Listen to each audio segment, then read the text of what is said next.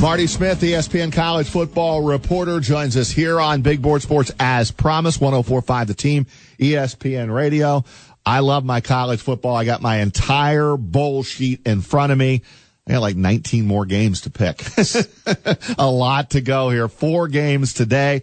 We had a bunch of them yesterday. To me, it's a lot of fun. And then we get to the build up to the big day, which will be New Year's Day. And we get to the Final Four. And Marty joins us here on Big Board Sports in Albany, New York. Good morning, Marty. Roger Weiland, Chris Honorado. Thanks for a few minutes. What's up, fellas? Good morning. How y'all doing? Well, yeah, we're fine. I'm just Raj, give Marty the background on your bowl pool here with your dad. Yeah, so I'm 12-9, and you know the way it works, Marty. I put up the highest number on the team that I feel like is going to win, the lowest number on the teams that I'm not really sure about. It's very difficult to do it. And I've been doing it for my dad in Hempstead, North Carolina for a number of years, and I never fare very well. And he brags about how his son is a sportscaster in Albany, and he's going to win this thing. Marty, we aren't even close. I'm at the bottom of the barrel. I need your help. I was just dapping up Damian Harris, the running back from Alabama. Nice. The boys were in there. They just got done doing their media session. Clemson was here this morning. As for picking games, fellas, look, man, I get asked by fans all the time, man, who you got? Who you picking? They pay Herb Street all them millions to pick those games. I just stay out of it. I try to give you the information so that you can make the most well-informed decision that you can make. Yeah. And I stay out of the picking games. It's asking for disaster.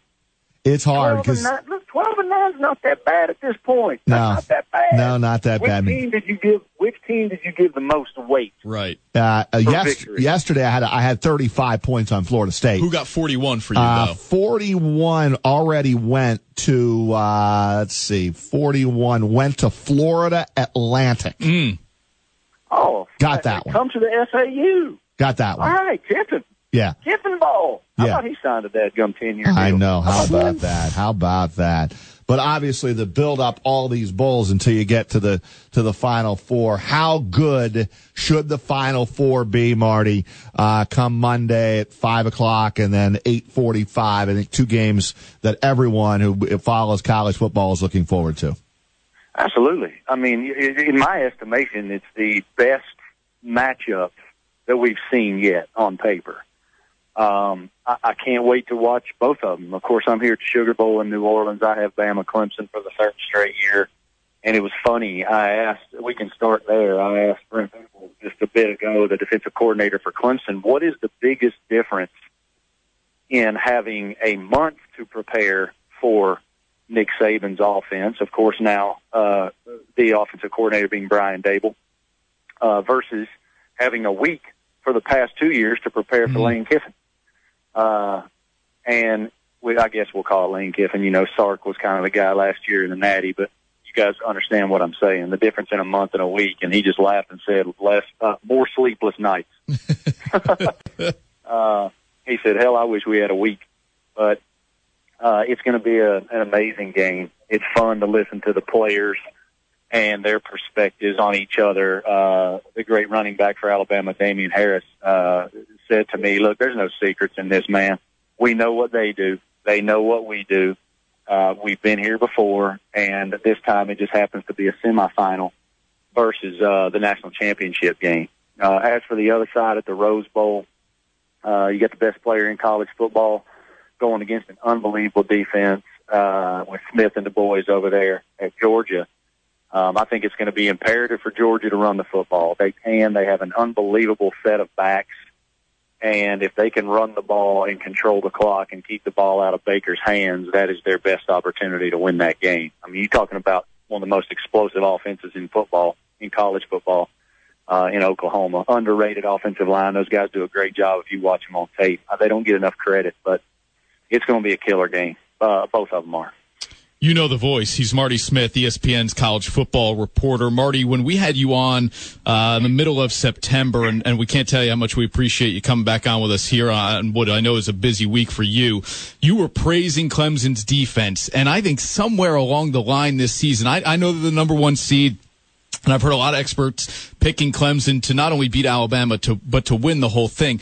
I just feel like from a national landscape perspective, like the Tigers just aren't getting the love a defending national champ should be. Is that because they're underdogs? Yeah, I mean they're the number one seed in the tournament, and they're coming in as underdogs according to Vegas. So, that's the most glaring example of your point. Look, man, their front seven is unbelievable. And I did say that to you guys before, and certainly, you talk about 3 All-Americans on the defensive line. And I asked Venables that this morning as well. And I spoke this morning with Christian Wilkins, one of those All-Americans. I spoke this morning with Cleveland Farrell, another one of those All-Americans. And they pride themselves on being the team leaders. They pride themselves on their work ethic being the example of that leadership for everyone else to follow. And Venables backed that up by saying they are the best leaders on the defense. And I feel like they are. I feel like they are so good that it's almost unfair that they aren't lauded. They are. I mean, I don't know. It's probably incorrect to say that they aren't noticed because everybody seems to talk about them nationally. But when you're talking about a defense that lost a lot of studs, and Farrell was just talking about this a few minutes ago with me, they came into this season underrated. And I talked to Dabo Swinney about this at length yesterday. I call it the Deshaun is gone perspective. Because when Deshaun left, everyone felt like Clemson's rank among the college football elite went with him. And these players took that personally, trust me. And Dabo gave them T-shirts at the beginning of the year that said, built by Clemson on the front and built to last on the back. And that was a direct result of that national narrative that they were going to fall off in the post-Deshaun Watson era. And not just Deshaun. I mean, they lost a lot of their off. They lost a tight end, center, 2 wide receivers, running back, all to the league. So, yeah, they got a chip on their shoulder. And it's interesting. It is. Marty, these are all great coaches in the Final Four. I mean, they all done a phenomenal job with their program. Do you give Alabama, and I saw your interview with Saban, he likes you. He's very talkative to you. He gave you really good stuff, to be honest with you. He doesn't do that with everyone, but do you give Alabama an edge because of Nick Saban? No. I mean, look at last year. I do believe that in Alabama, Clemson won. I think that Alabama took advantage of some things they saw schematically to win that game. And if you look at the out-coached portion of this debate, I think the onside kick, if you guys recall that Marlon Humphrey recovered, was a direct result of watching how the game had unfolded previously on kickoffs. Okay? No, I don't. I think that both of these men, they coach very differently. I was just talking about this on SportsCenter. It was a really unique question that I was posed by Mike Leaves, my guy who anchors SportsCenter. Asked me, man, you've been around these guys a lot. What similarities do they have? And they don't have very many. Philosophically, they're a bit different, and I think that the key similarities that they do have are their unmitigated desire and unmitigated focus on building young men who will contribute, be successful beyond the game once they leave Alabama and Clemson. Outside, but it's like that. It's like they're having a tough love daddy who kicks your ass all the time and builds you up that way, versus a guy who loves them up all the time, like Dabo's the I love you dad. But my God, they're both. I mean, look, Saban's been in every college football playoff. Nobody else can say that. He's the greatest of all time, by the way. And I don't know how you guys feel about that, but he is. No doubt, right? He'd have to be. And I had this question I wanted to throw your way, and I'm glad you led right into it here. Saban would have to be crazy, right, Marty, to not only leave Alabama, but to go to the NFL again? In my estimation, yes. I think that, so let's break that down. People ask me all the time in airports and grocery stores and bars about this very thing, and this is just my opinion, but I think if you look at the NFL, you have salary concerns, you have, in college football, you can build your roster through hard work. You can build dominance through hard work. In the NFL, there are so many constraints to doing that, right? If you're able and capable of luring 15 five-star players to the University of Alabama, then you have that right and ability to get them there. You can't go get 15 NFL superstars because you can't afford them all, right? So I think that's the biggest difference. And I think that's why if I'm him, I stay at Bama till I'm done. And who knows when he's going to be done. Man, it's unbelievable. That guy's energy level, he looks fantastic. He's not slowing down, any. Marty, is it too close to call for you as to who you think will win these games and play Monday for the or play for the national championship after Monday? I have my feelings on the games, but I kind of waffle and go back and forth on it. You know, you're sitting there having cold beers with your buddies, and all the different points come out about who can do what, and you expect what you expect from these games. They're just awesome games. I mean, it's the committee needs to they deserve credit because they got it right. It's funny.